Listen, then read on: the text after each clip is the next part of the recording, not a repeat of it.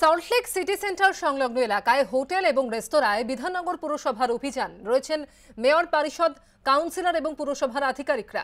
খতিয়ে দেখা হচ্ছে খাবারের গুণমান, পরীক্ষা করে দেখা হচ্ছে ব্যবসা চালাতে হোটেল এবং রেস্তোরাঁগুলির প্রয়োজনীয় নথিপত্র রয়েছে কিনা। এ সম্পর্কে বিস্তারিত জানিয়েছেন আমাদের প্রতিনিধি অনিত্রিক ভট্টাচার্য।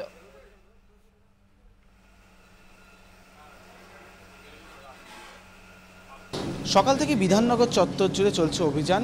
বিধাননগর পুরসভার তরফ থেকে বিভিন্ন রেস্তোরাঁতে অভিযান চালানো হচ্ছে এবং বেশ কয়েকটা জিনিস তারা খতিয়ে দেখছেন। খাবারের গুণগত মান, পরিচ্ছন্নতা থেকে শুরু করে রেস্টুরেন্ট চালানো নির্দিষ্ট কাগজপত্র সবটাই কিন্তু খতিয়ে দেখা হচ্ছে একাধিক জায়গায় গিয়ে। যে টিমটি বেরিয়েছে সেখানে অবশ্যই নেতৃত্ব দিচ্ছেন যে মেয়র পরিষদ স্বাস্থ্য প্রণয় রায়, তার সঙ্গে স্থানীয় কাউন্সিলররা রয়েছেন, ফুড অফিসাররা রয়েছেন, হেলথ অফিসাররা রয়েছেন এবং অন্যান্য আধিকারিকরা রয়েছেন।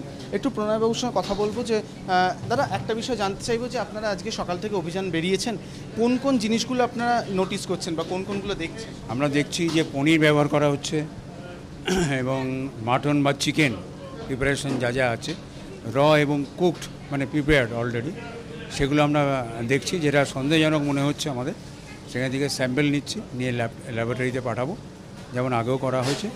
এছাড়া স্বাস্থ্যসম্মতভাবে রান্নার পরিবেশ, যেখানে খাওয়ানো বসে কাস্টমাররা বসেন খেতে, সেসব জায়গাগুলো আমরা দেখছি স্বাস্থ্যকর কিনা এবং ব্যবসাটা আইনসম্মতভাবে হচ্ছে কিনা, কাগজপত্র সমস্ত ঠিক আছে কিনা, সেগুলোও আমরা দেখছি। যদি কোথাও কোনো ঘাটতি থাকে তো সেই মতো আমরা ব্যবস্থা নিচ্ছি। একটু জানতে চাইবো যে আপনারা আগেও এক জায়গায় গেলেন যেখানকার গুণগত মান বা কাগজপত্র নিয়ে আপনারা সন্তুষ্ট ছিলেন না, এই ধরনের যে জায়গাগুলো আপনারা সন্তুষ্ট হতে পারছেন না, আপনারা ইমিডিয়েটলি কী ব্যবস্থা নিচ্ছেন? কারণ আপনারা তো কাগজপত্র দেখাতে বললেন বিকেলের মধ্যে, কী ব্যবস্থা নেওয়ার কথা ভাবছেন? আমরা এর আগে যেটা গেলাম বাল্লে বলে যেটা রয়েছে এখানে, তার একটা কাগজ দেখিয়েছে তারা, যেটাতে আমরা সন্তুষ্ট নেই, কলকাতা কর্পোরেশনের কাগজ। তো সেটাতে অন্য একটা নাম রয়েছে, অথচ ব্যবসা হচ্ছে অন্য নামে।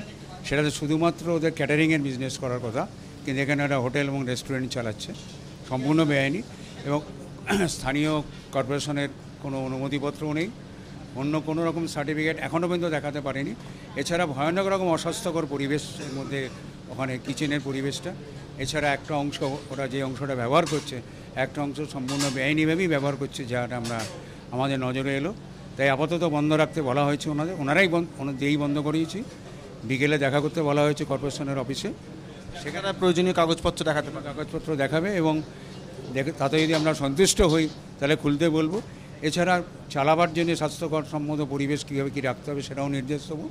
সেটা না হলে আমাদের বন্ধ রাখতে হবে, জনস্বার্থে এটা আমাদের করতে হবে।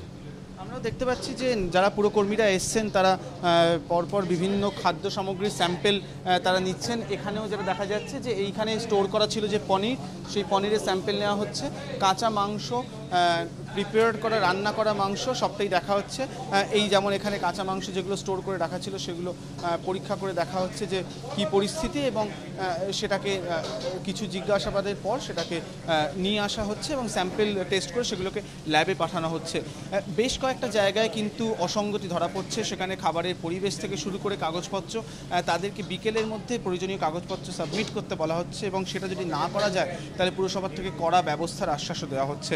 সব মিলিয়ে গোটা সকাল জুড়ে বিধাননগরের বিভিন্ন রেস্তোরাঁ পরীক্ষা করে দেখল বিধাননগর পৌর নিগম। ক্যামেরায় উজ্জ্বল ঘোষের সঙ্গে অরিত্রিক ভট্টাচার্য, এবিপি আনন্দ, বিধাননগর।